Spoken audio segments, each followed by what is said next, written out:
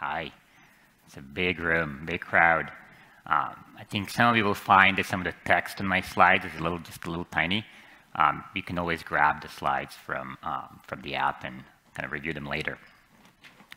All right, so I'm Mario. I'm engineering manager at Meta, and I will talk to you about our data center accelerators today.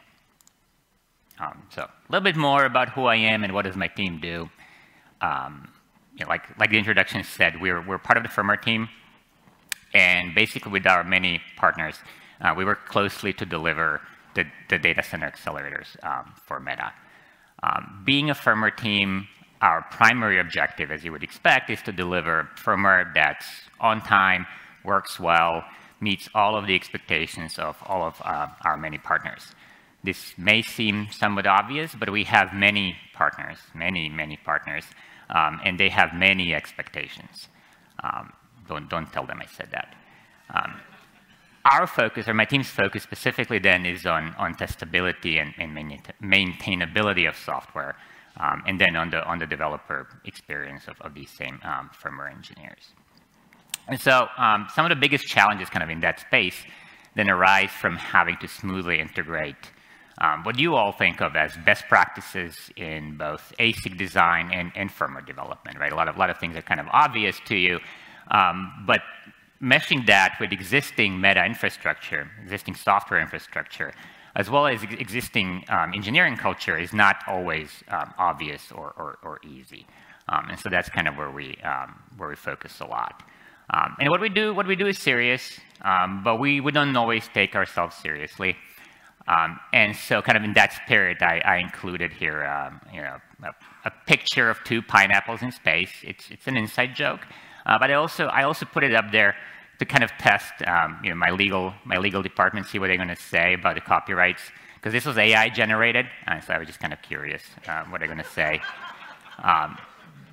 They didn't say anything, so it's still in here. All right, jumping straight into what did we actually build. So I can talk to you about two accelerators here. On the left here is the Meta training and inference accelerator. And then there's another one we built called a scalable video processor. I'm having trouble. I have to read these names because those were not the code names like at all when we were working on them, but they're now the names of the accelerators. So the MTIA one is the first generation AI accelerator, sort of designed for our internal workloads. It's an inference accelerator. I know there's training in the name, but the first one focuses on inference.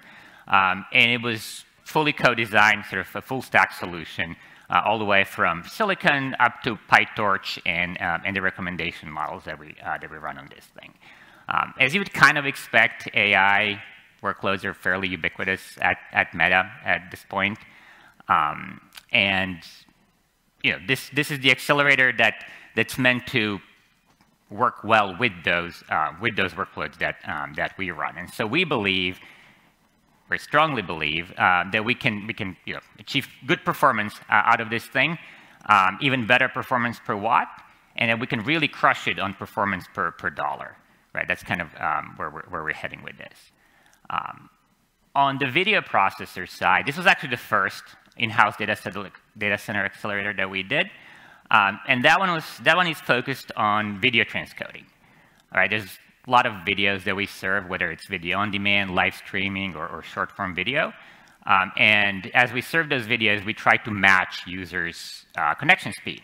And so while we're matching the connection speed, we have to transcode the videos on the fly, and that can be done much more efficiently, much more energy efficiently using the accelerator. All right, jumping straight into the architecture of the MTIA, of the inference accelerator. So all the hard work is really done by this 8x8 grid of processing elements here on the left. And each of these PEs is actually equipped with 2 processor cores, and one of them has vector extensions, and there's a number of kind of fixed function units. Both of these processor cores are based on the RISC-V ISA, but they're also customized, right? They're customized to perform the necessary compute and control operations for our purposes. If you've seen architectures like this before, you kind of know a lot of the The gains really come from the PEs being able to talk to each other directly, talk to its neighbors directly instead of fetching data from memory every time. But eventually you have to go to memory, right? And so there's this memory subsystem on the chip that uses LPDDR5 and can scale up to 128 gigs of memory. There's also some SRAM on the chip for high bandwidth, low latency, very commonly accessed data by the PEs. And then finally, there's this dedicated control subsystem. It's the very little tiny thing in the corner, but this is what runs the system firmware, right? And this firmware manages the compute and the memory resources, talks to the host driver over PCIe, orchestrates all the job scheduling and all of that. And that firmware was written using the Zephyr RTOS. The video process architecture is a little different, a little bit more of a mess. Don't tell them I said that either. The majority of it is just video transcoding, as you would expect. It's the core IP that does the hard work. There's also a memory subsystem using LPDDR5 because we like to reuse things, but it's a little bit of less memory.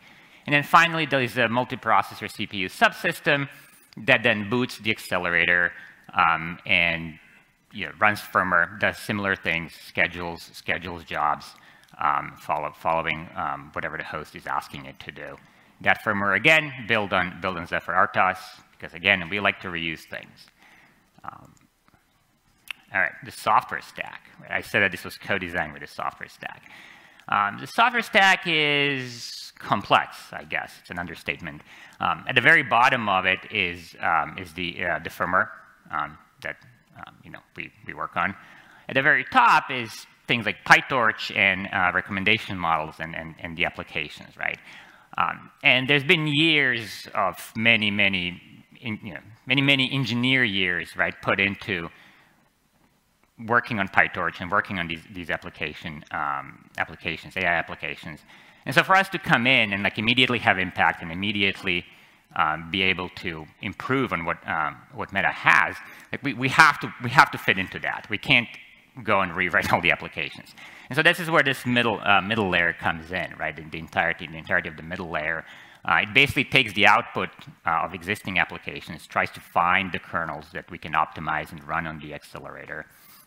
It uses low-level code generation, is LLVM compiler, and a toolchain with specific extensions, right? And takes these AI kernels, and then finally creates these binaries that can then run on the aforementioned PE arrays, right?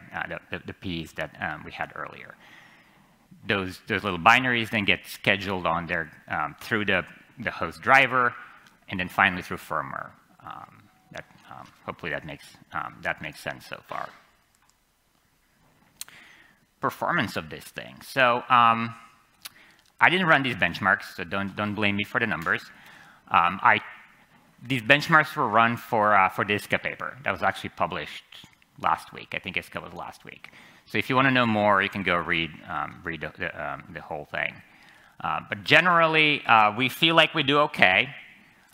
We do okay on sort of lower complexity and medium complexity recommendation models, both in kind of size and gigaflops per batch. I see some of you straining your eyes. I'm sorry. You can either look it up in the paper, or you can just download the slides later from the app.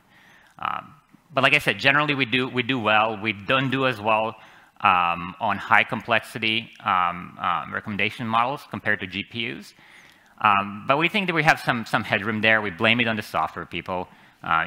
We just need better software to run on this, and it kind of makes sense for higher complexity workloads. It just takes time to get to the maturity of software. Okay, specifically now back to firmware and less of the marketing slides. What are our challenges? What do we do? We write device firmware for both of these accelerators, and they're both based on the Zephyr RTOS. We use the LTS branch, the long-term stable branch. Yeah, Chris, go Chris. Chris is on my team. He's the maintainer for the LTS branch. And we rely on upstream for bug fixes and for security fixes. We do some work ourselves, but we mostly just rely on you guys. And then the firmware runs on RISC-V multi-core processors. We basically have all of, I think all of our processors are RISC-V. They're actually capable things. I know it looked like it was like a little thing in the corner, but it's actually a fairly capable multi-core RISC-V processor. It's not what you would normally find in like an IoT device. And so that's maybe something that we've had to work on improving, even in upstream, the RISC-V support for it. All right. So most of our development, most of the firmware development is actually done pre-silicon, before hardware shows up. This is kind of a unique challenge because it means we have to also build and maintain the emulation capabilities that mimic the target hardware. And that's also something that kind of my team works on.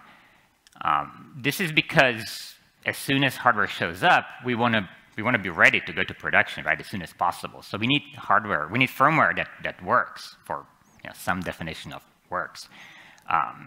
And this is also where we leverage some of Zephyr's capabilities to target emulation, such as QEMU and native POSIX, right? It helps quite a bit to be able to test your code without real hardware.